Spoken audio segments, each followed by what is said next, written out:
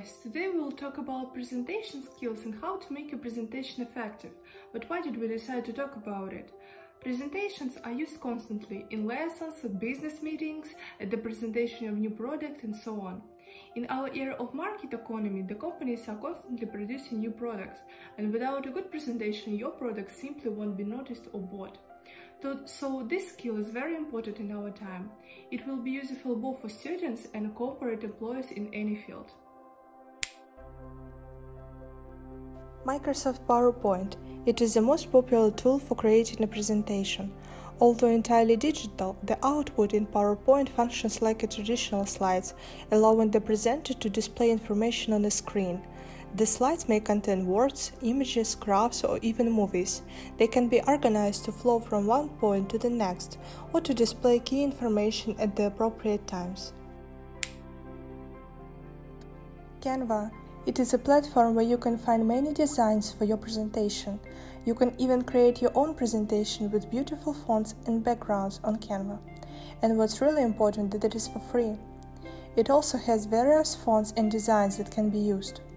Canva also has animated backgrounds that distinguish it from other services. Another interesting platform is Prezi.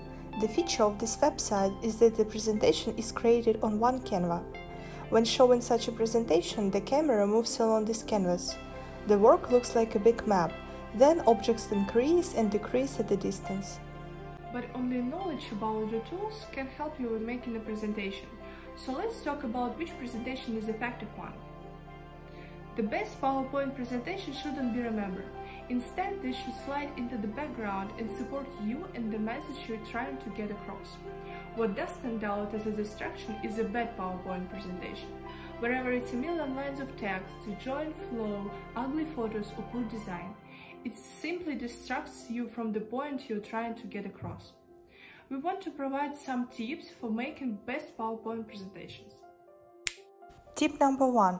Structure your presentation well. A well-developed structure allows to make your information well perceived and remembered. You will be able to hold interest and attention of your audience and reach the goal of your presentation. So the ideal presentation should be consisted of introduction, the main part divided by 2 sections, and the conclusion. Tip number 2. Don't overload the slide with text. Remember that presentation is only a background of your speech, so you don't need to put on the slide all the text you are going to tell. Write the title and highlight some main points to draw the audience attention to them. Tip number 3. Use visual illustrations to support your message. In any presentation, the visual component is first of all important.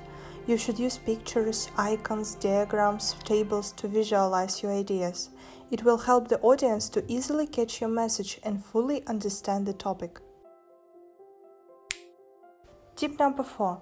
Keep your slides simple. Remember that less is more.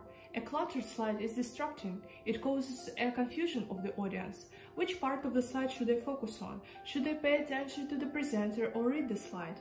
But a simple, well-appealed slide will engage your audience, keep them on track with your main points. Here is an example of simple slide that serves its purpose well. And here is an example of bad slides with overloaded design.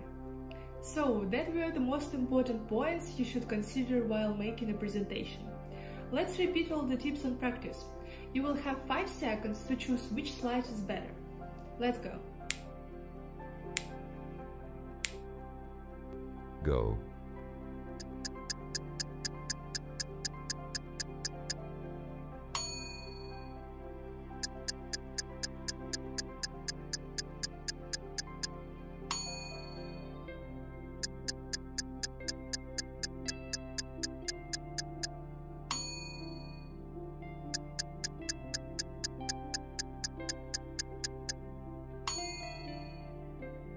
I hope you have chosen the right slides. So today we learned a lot of things. Let's remind the tips that we have discussed. First of all, the importance of presentation skills, tools for creating presentations, and tips for successful presentation.